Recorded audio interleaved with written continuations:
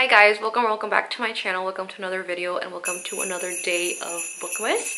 And I'm not sure what day this is going to be, but I will be doing the worst books of 2023. I didn't think that I was going to do this video, to be honest. I don't like to talk bad about books. I also don't like to talk about books I didn't like, but I feel like this is going to be informative to some people, and I also want to show you guys just the things that I like and the things I don't like. And these are solely all my opinions. You guys can have different feelings about the books that I read, and it's perfectly fine. We all have our own opinions. We all have our own likes and dislikes, and that is the fun of reading books. You guys can share your differing opinions, and that's totally fine. I also know that these authors obviously put a lot of effort into making these stories, so I understand that even though I don't like it, some people can also like it. But I'm here to share my opinion on why I didn't like these books. No, I will not be including DNF books. I DNF a lot of books. I don't really think that it's worth noting that it's a worst book because I didn't finish the book.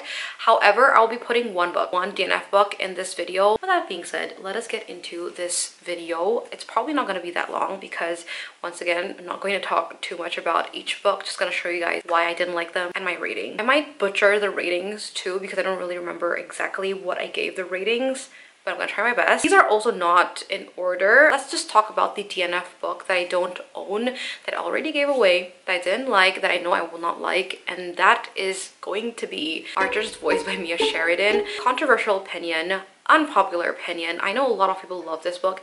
I know a lot of people would die for this book. I got into this because of book talk and because a lot of booktube people say that they really like the book. I thought I was gonna like it too.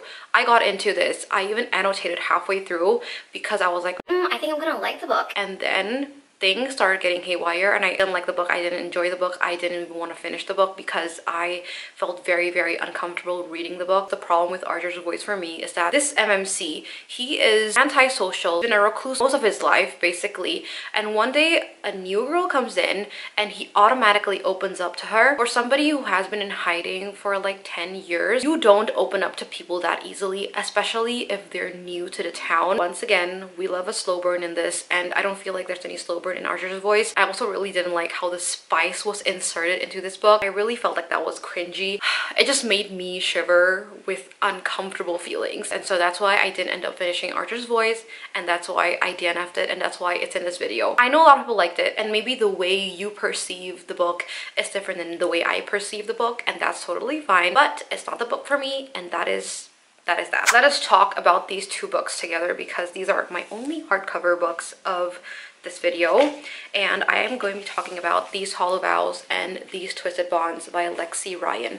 I think I rated both of these 2.5, but in retrospect, it probably would have been a 2-star. These are basically copycats of ACOTAR. You can take inspiration, but you cannot just literally copy the whole thing, and this felt like a copycat. The two male main characters of these books are basically Rhysand and Tamlin. You cannot tell me otherwise. But I wouldn't say that Lexi Ryan is completely on my blacklist because I am excited for her new release called Beneath These Cursed Stars.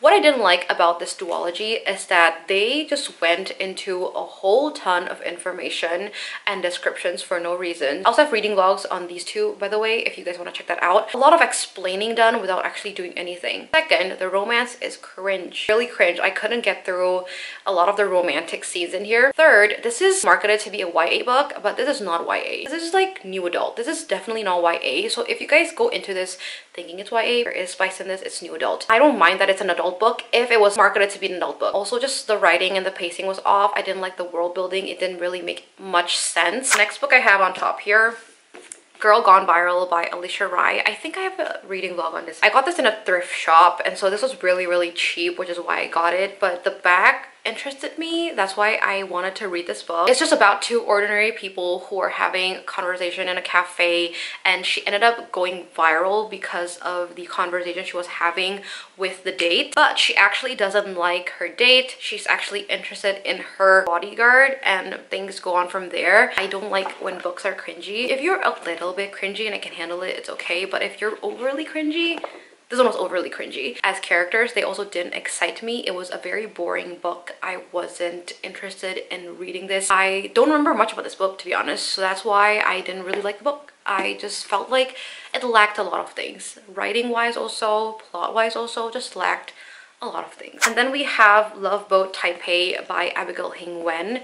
When I first read this book, I rated it 3 stars, I think, but thinking about it again, it should be like a 2 stars. This book just didn't have any dimension and didn't have any depth into it. None of the characters had growth and none of the characters really interested me enough to read the book. I love a book that has a lot of character development and a lot of character growth, but this one has none of that. Follow the story of this one teenage girl who has been secluded all her life because of her parents. They're very protective, and one day she goes to Taipei, go on this yacht that's supposed to be for educational purposes, but actually it's just basically a party boat for teenagers before they go to college or something. But yeah, I didn't like the characters, and that to me just really put the book down. Not an enjoyable read at all. I also bought these two in the same thrift shop. So next book is a very popular book, and I feel like it became a book talk book for a while, but I didn't like the book. I know some people really liked it, but I didn't like it. I didn't enjoy it personally, and it is Funny You Should Ask by Alyssa Sussman. I have a reading blog on this if you guys want to see like in-depth reviews on my thoughts about this book, but essentially I didn't like the characters as individuals, and I also didn't like how they got together. The way they fell in love was that they fell in love in 3 days, and then for 10 years they still loved each other, falling in love in 3 days and still being caught up in that feeling for 10 years, which by the way, you both are already married to different people. Like, how is it that you're not in love with your spouse but with someone else? And that's like emotionally cheating. The characters weren't likable at all, and I know some people like this book, but I did not get over the fact that it was a 3 days, and you cannot fall in love with 3 days, you guys. The next book I recently read, and this automatically became the worst book I read in 2023. I'm talking about Promises We Meant to Keep by Monica Murphy. If I didn't read this book this year, I would have included things I wanted to say in this top 10 of books I didn't like. But I didn't like this one more than the first book. This is a part of the Lancaster Prep series, by the way, and this is the 3rd book of that interconnected standalone series. I do believe that you need to read the first 2 books to get into this one though, so not very standalone. This one is about Sylvie Lancaster, who is the sister of the male main character of the first book, Whit Lancaster, and you follow Sylvie and Spencer, who basically have a second chance romance. They used to really like each other when they were young. Something happens and they end up meeting again in Whit's wedding, and then a relationship goes from there. I didn't like this because their romance didn't feel believable, and I also didn't like the spice in this. I actually really like the spice in the first 2 books, but this one I didn't really like. I guess this one more so is that I didn't like the relationship that they had. I didn't feel the chemistry. I didn't feel the tension.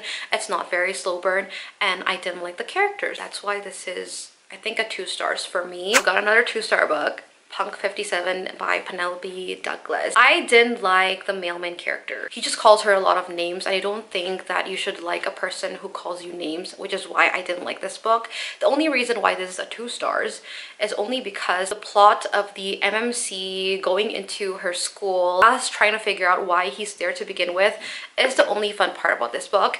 Other than that, I didn't like it at all. If you guys don't know what this is about, we follow 2 high school students. They used to be pen pals 7 years ago, and they are still pen paling now. But 3 months before the senior year of high school, the male main character called Misha stops pen paling to Ryan, who's the FMC, and from there on you kind of figure out why. I didn't like the FMC, by the way. I really didn't like her. It had a lot of problems with the characters and their relationship. I was very disappointed about this read because this was pretty highly anticipated, and I'm talking about Girl Who Fell Beneath the Sea by Axie Oh. This is a fantasy standalone. This is about a Korean folklore, and in this book you follow Mina, and in Mina's hometown homeland is this rite where every year a girl is sacrificed to the sea god to tame the storms and the sea. And in this year, Mina's brother's lover is supposed to be sacrificed, but Mina sacrificed herself instead in order to save her brother from heartbreak. And then you follow the story as she goes down to the sea god's realm and all of that. I didn't like this because the romance was just so weird. I didn't know why they got together. I didn't know why they liked each other. It just didn't make any sense. Second of all, the fantasy world didn't make any sense. It was so hard to understand, and I couldn't grasp my head around this fantasy realm.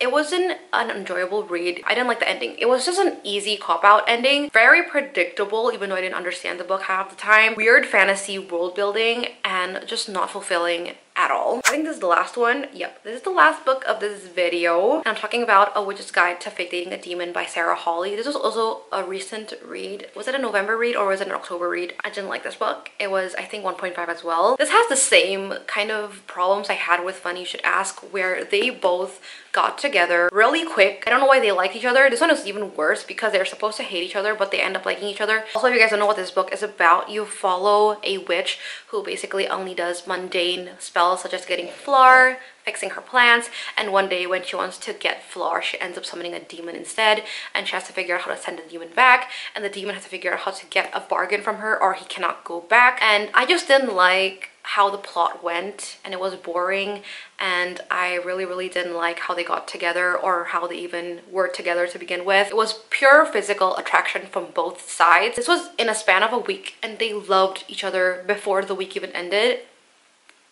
Don't talk to me if you're not slow burn. That is it for this video, and I hope you guys enjoyed this book, even though I talked about a lot of bad things about these books. I want to reiterate that you guys might like these books and you guys might have fun with these books, but also these are my opinions, so I hope you guys respect them. Hi friends, I think I either did not do an outro for this video or I lost the footage of me doing the outro. So here I am to actually end this video. Hopefully you guys enjoyed watching this, even though technically I did not talk about good things about these books. That's it for this video. Thank you so much for watching. Look out for other Bookmas videos. You guys will see one tomorrow, pretty sure, because I'll be uploading every day from December 1 to December 12. And yeah, don't forget to like and subscribe to my channel. It'll mean a lot to me, and I'll see you guys tomorrow. Bye!